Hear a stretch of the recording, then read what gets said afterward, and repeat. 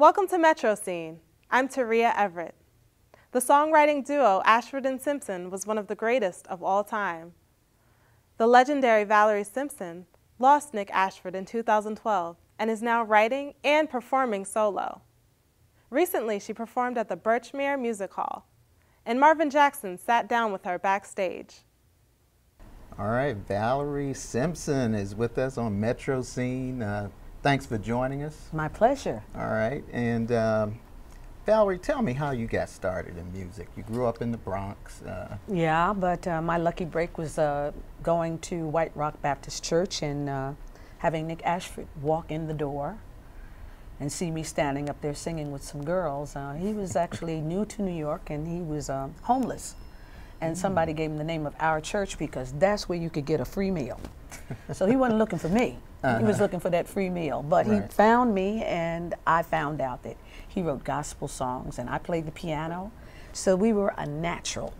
Wow. Yeah. And I've heard that you all were basically working together, and you were friends, but you did not date for a while. No, he didn't have the good sense to realize that I was a woman for him. No, that's not it. I think he thought, you know, I was like, that was my last year of high school, and I think I was a little bit naive, a little bit young. He thought he was a man of the world. He was a few years older than I. And so he kind of put me on a hold for 8 years. Okay. And he was from South Carolina, right? Originally, but he was raised in Willow Run, Michigan. Okay. Now, when did all that change where he realized that you were the woman for him? Golly, it took many boyfriends, bad boyfriends, poor relationships, many love songs that people thought we were singing to each other and we weren't. And then finally, after 8 or 9 years, we came to that crossroad and looked at each other and realized that there was something more than just the music between us. And it was a hard gamble because we had such a great working relationship. I was like, all my other romances had fallen by the wayside. So I didn't want to mess up this good business relationship we had, trying to fool around with a romance. But my heart, led me right. And so we went for it. And when you went for it, you guys made some great music together. You wrote and you performed. Do you think that your relationship helped with the writing? I do. I think that many songs were inspired by our personal relationship. For sure, Solid, he actually got that off the street from somebody, a guy saying, yo, bro, it's Solid, and then he said, he brought it home and he said, well, that feels like us. Let's work on that idea. Each mistake, you forget, and soon learn to trust, not run away. It was no time to play. We build it up and build it up and build it up, and now it's solid as a rock. So, that's one of the ones that really came from us.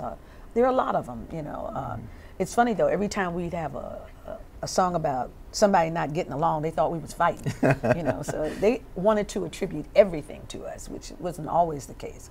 When we did Love Don't Make It Right, they thought we was ready for the divorce court. Wow. So it's like, people want to put all of their hopes and dreams on you, but in the end, you still got to live your own life, and I'm glad that we were able to do that. All right, well, there had to be some musicians that influenced you and Nick. Who were they? Well, being a piano player, I was very much influenced by Nina Simone because she was just a phenomenal piano player. And also Aretha Franklin, who people don't give credit for, but she is a great piano player. Yes. Great piano player. So I kind of studied the ladies that sang and played. To be perfect.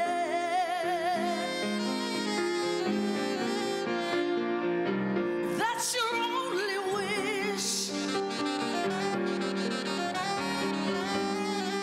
Ooh, one day you're gonna look back. You're gonna look back.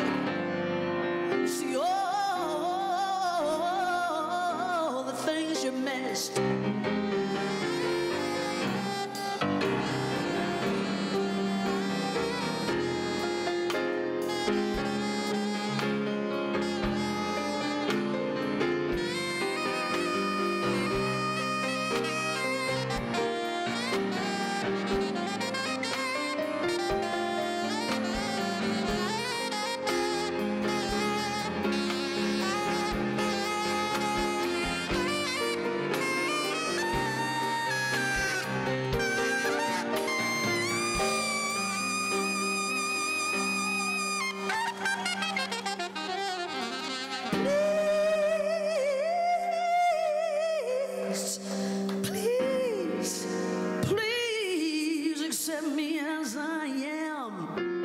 you guys started writing actually for Motown as well, right? And what happened there? How did you all get into Motown? Well, Motown actually came to New York scouting talent. Somebody gave them our names, and we were fortunate enough. Well, Nick actually, you know, went up and had a meeting and showed them our demos, which was, you know, just he and I and Jossie Armstead had sung on some demos together of some songs that we wrote. And they were very impressed with what we had done, and they gave us that, you know, that flight ticket to Detroit. That was all she wrote. I was so happy. I was like, you know, it's a writer's dream to have a roster of artists like, you know, a Diana Ross, Marvin Gaye, you know, the Four Tops. You know, they were just sitting there waiting for somebody to give them a song. So we felt we had just hit pay dirt, and it was a great experience. Any like special experience when you were working in Motown? Anything, any story that you can give us? Well, I remember like even our very first production, which was we finally fought to get a production track so that we could produce our own songs. And we went down into Studio A, which is a little studio where all the hits came from. And we were nervous anyway, because this is our first time, you know, producing a song. And Barry told us straight out, he said, all right, you wrote this song, ain't nothing like the real thing. But Harvey Fuqua and them have just had 2 hits.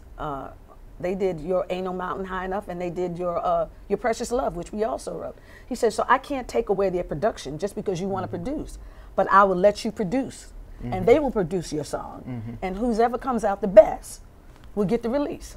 He said, because I know it's a hit. So we went in the studio and we looked up, and then I saw Smokey Robinson and Norman Whitfield. Everybody's like standing there looking at, are the kids gonna pull it off? Can they do this, you know? But we were lucky, and our production came out really, really strong. So we got the release. So Johnny Bristol and Harvey Fuqua had to back up just a little bit and let us in. That's all we needed. Wow. If you need me, call me. No matter where you are, no matter how far, just call my name. I'll be there in a hurry. On that you can depend and never worry. No wind, no wind, no rain, no rain. Oh, winter's cold. Ooh, can't stop me, babe. Ooh, baby, baby, you're my goal.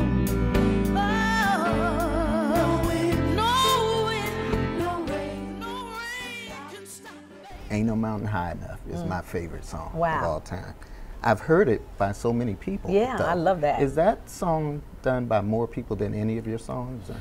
I would think so. I would think that one probably is the most covered, you know, and it's probably been in more films.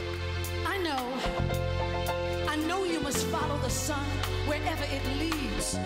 But if you should fall short of your desires, just remember, life holds for you one guarantee: you'll always have me. And if you should miss my love in one of these old days, if you should ever miss the arms that used to hold you so close, or the lips that touch yours so tenderly, just remember what I told you the day I set you free. Ain't no mountain high enough, ain't no valley low enough, ain't no river wide. You know, I'll tell you an interesting story. Somebody sent me a clipping, and the clipping was the Ravens coach. He was questioned about the night before the Super Bowl game, and the person asked him, they said, well, what did you tell your team the night before the Super Bowl to get them to perform like that? I mean, you know, we didn't expect you were going to pull it out. You know, what did you say to them? He said, I told them, ain't no mountain high enough. Wow. Ain't no valley low enough, ain't no river wide enough to keep us from winning this championship.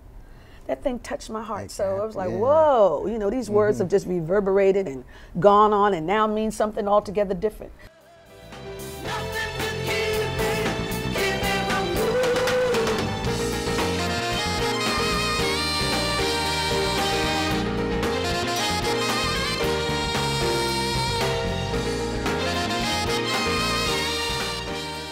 So people take the song and use it the way they need it in their lives. And they're still using it today.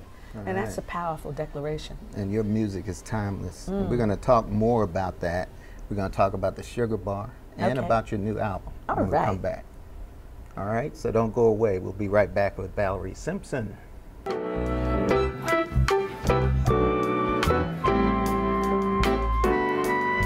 I believed in you, thought what you said was true.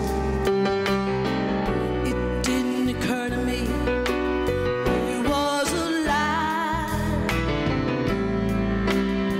Ha ha ha, silly wasn't I? Oh, I was lost in the world, and like a foolish girl, I really thought you were my guy. Ha ha ha, silly wasn't I?